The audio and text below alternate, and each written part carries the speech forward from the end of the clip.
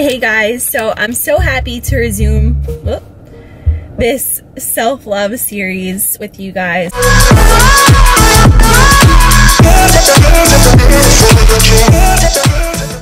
I wanted to keep it short and sweet today, but just remind you to really value who you are and not what you have. So I know in today's day and age it's so easy to become so fixated on how much we have and what kind of car we drive and how many likes we get on Instagram and how many friends we have, but at the end of the day it's really more important about who you are, what you bring to the table, making sure that you really are proud of who you are on the inside.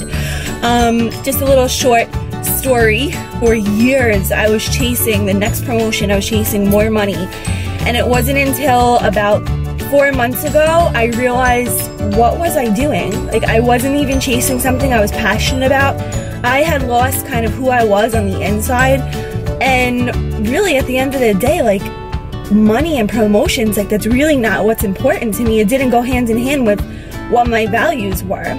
So make sure you always stay true to who you are, because that's how you're going to love yourself the most. So I hope you guys have a happy Saturday. Thanks so much for tuning in. As always, be sure to give this video a thumbs up if you feel like it helps you out. Subscribe for more, and I'll catch you in the next one. Thanks so much for watching.